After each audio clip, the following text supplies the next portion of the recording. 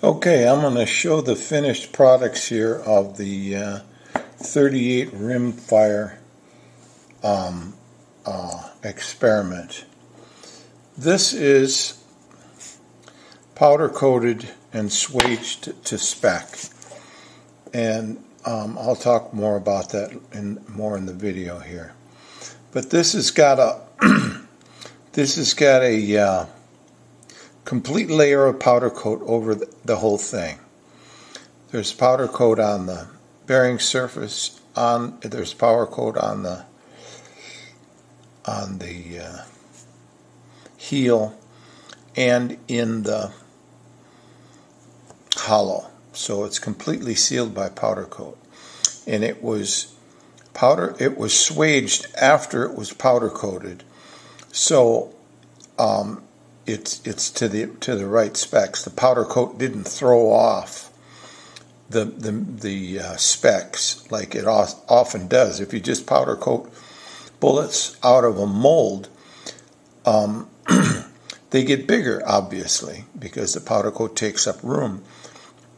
A lot of guys run them through sizing dies, but this is run through a swage, so that's all done. This one's completely done. 120 grain bullet for a 38 rimfire. Complete. Now, this one, wait, not that one. Where did I put it? This is a 150 grain. Same deal, but I made a mistake on this one. Let's see if I can see it here. A little bit of the powder coat scraped off in a spot. I think it was right there. Yeah, you can see where that's shiny. That's where the powder coat scraped off because it went into the swaging die cockeyed a little bit. And that's a reject. It'll shoot, but I fear that because of the friction difference between the powder coat, which is very slippery, and the lead, which is basically sticky when it goes down the barrel of a gun, that'll throw it off. It won't be accurate. So that's a reject. But that's 150 grain. I made a bunch of 150 grains, or not a bunch, a few 150 grains and a few 120 grains. And so these are the two sizes out of the same swaging die. Now, I started with molded bullets. This is a 9mm. These are rejects because they didn't mold well. But I started with molded bullets. This is for a 9mm. It's 356 diameter, 120, and between 120 and 122 grain. And this is a 38 special wad cutter, 150 grain. So these are what I used for cores. This one ended up making this after swaging. Whoops, wrong one. This one ended up making this after swaging. Now I swaged it to a smaller diameter in a different swaging die. Then I powder coated it. Then I swaged it to the correct diameter. Same thing with this. I swaged this to get rid of the grease grooves, because they make funny lines if you powder coat that first and then swage it, you'll see funny lines. The grease grooves won't be there, but it'll be weird. So I swaged this to a shape similar to this, only undersized, powder coat it, and then final swage it. Now these are a couple. This is when I swage it, and which will be explained later in this video. This is a ring of excess lead. This is a particularly fat or heavy ring usually don't have that much excess. I didn't have it set right when I did this one. Nor this one. This is a little heavy also. This I rejected. I don't know why. It probably got skinned a little somewhere. But anyway, these rings pick off. Now this one's harder to pick off because I didn't swage it hard. It was a light swage, and when they come together, I'll show that in the video more. When I run it in the press, bottoming out the press is the two parts of the die meet each other, and they act as an anvil to cut that lead off. And you have to push down pretty hard to get them to cut. Otherwise, you have them like this, and you have to work a little bit to pull that ring off. A ring of excess lead. I call it a bonnet usually. But anyway, that's how they come out. Only with a smaller ring usually, if I'm doing it right. If I'm making it, like this ring is probably 4 grams. I mean 4 grains. So that bullet will be less than 120 grains. So I want to dial that in so it's got a little bit less excess lead, so the weight of the bullet is closer to what I want. So now I'm going to move on to the next. Oh, this one is 150 grain with no powder coat on it. I swaged it to the final size without clear powder coat. It's hard to tell the difference. But, wait a minute. No, this one.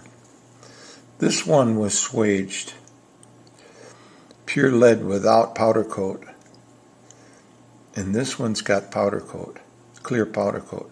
Hard to tell the difference. You can tell, but not real easy. So when you're shooting them, when you load the bullets, they don't have like lipstick red and crazy green and funny colored bullets. I don't like that. I like bullets to look like lead. Or copper. I have some copper looking powder coat, but it doesn't work that well. So now I'll show you the rest of the process here. Okay, these are the pieces of this is my swaging setup for making heeled hollow base bullets. Lead swaged heel hollow base bullets. This is the point forming die, and it is 3-piece or 4. Take these off here so I can get it through. This has got an adjustable point die that goes through an exact sized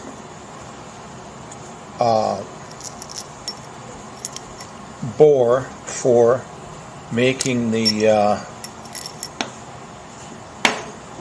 bearing surface of the bullet. That bore in here makes a .3763 diameter bearing surface on the bullet. And this tip is for the ogive. Now this fits in here,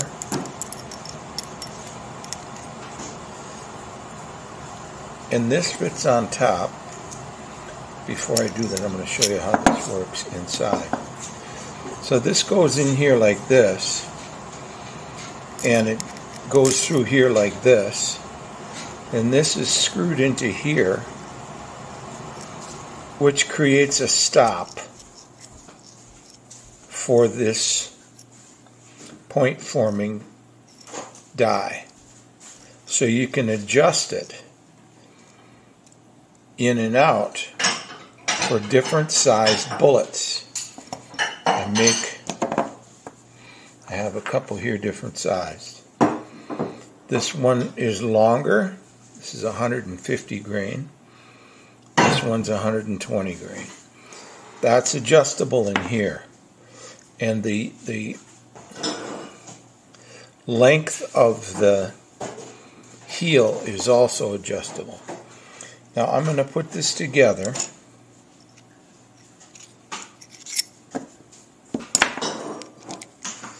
And I'll put on the magnifying glass. I think that was about there.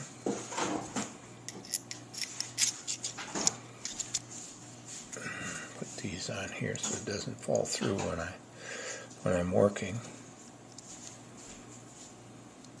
I know this is probably not quite in focus because this is a fixed focus camera. And the focal length has got to be about 4 feet, and I'm only about 18, 20 inches. So I'm too close for focus right now. Now, I'm going to put on the magnifying glass. You'll notice this is the base die. I'm going to put on the magnifying glass to show you the rest of this. And move you down so you're in focus.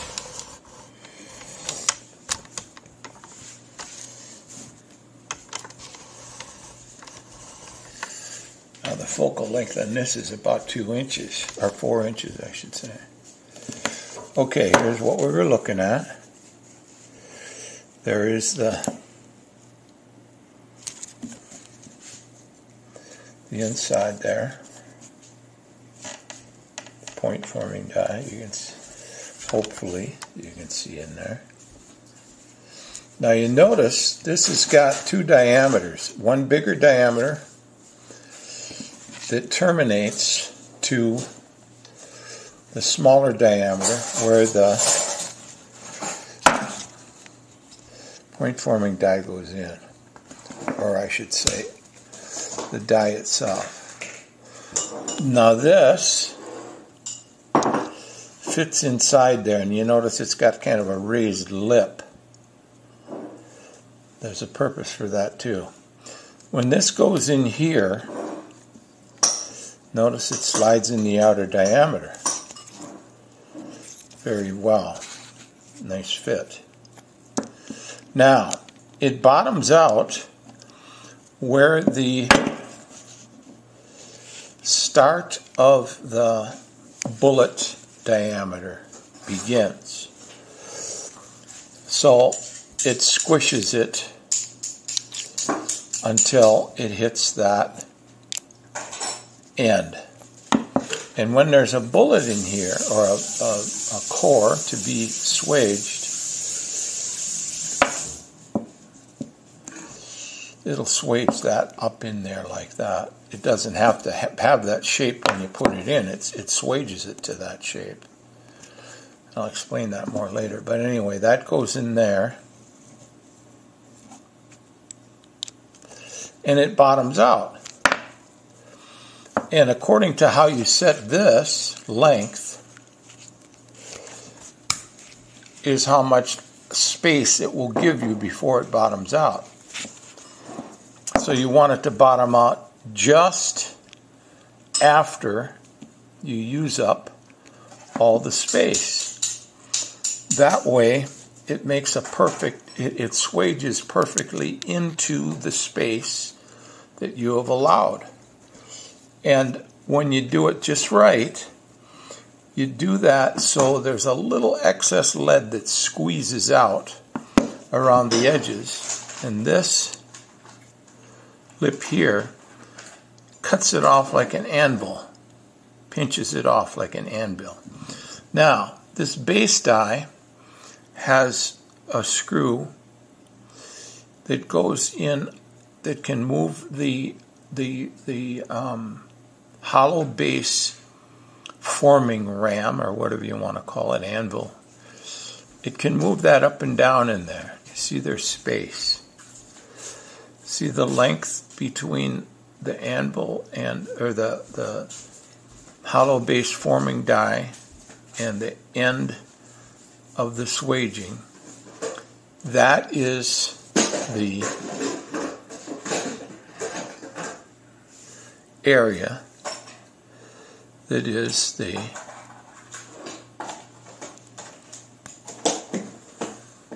this here, the heel. And that's adjustable, so you can adjust the length of the heel by adjusting this. And right now I have it adjusted for 0.13 inches. Somewhere between 0.127 and 1.3. It's hard to measure exact. But anyway, so when you pinch that up in there, and everything is pinched in, and this squeezes together with the press. Everything gets pinched in.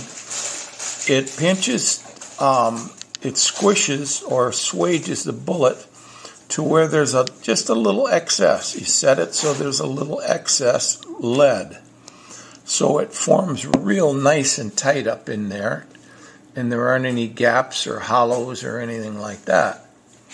And that makes a little bit of extra lead squish out around the edges,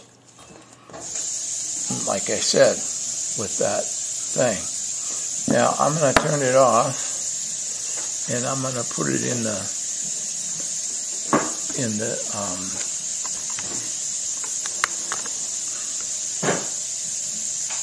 loading thing and show you that. Okay, here we are back at the loading die, the loading press. I have that. I have a core in there that I'm going to swage up in there.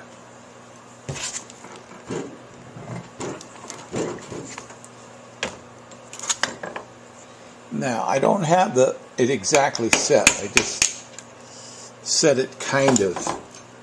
You see, now I'm going to get the magnifier back on there to show you this. Now, I had this set. I had the die set too short for a 150 grain bullet. I had too much excess lead coming out around it. You can see that big bonnet. That's all lead that squished out that didn't fit in the space available. So now this, I don't know if I'll be able to pick this one off because it's so thick, but ordinarily I can just pick these off. Yeah, I'll have to work at it a little bit, but that'll come off. And if it doesn't, I can swage it harder and squeeze that, like I said, that thing's like an anvil. Anyway, when I pick this little bonnet ring around here off of excess lead, this bullet will probably be around, I don't know, 130 grain, 135, because I put this I made that space too short. Now I'll show you how that changes. I'll remind you, this here is the stop. So if I unscrew it a little bit,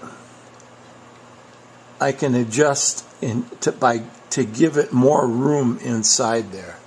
We'll try re-swaging this one, although it's not going to work well because I've already swaged out all the excess. It might cut that off for me better though.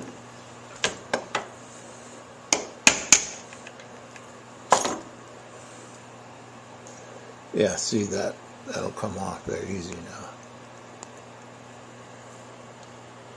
Oops, I gotta put that thing back on. Magnifying glass.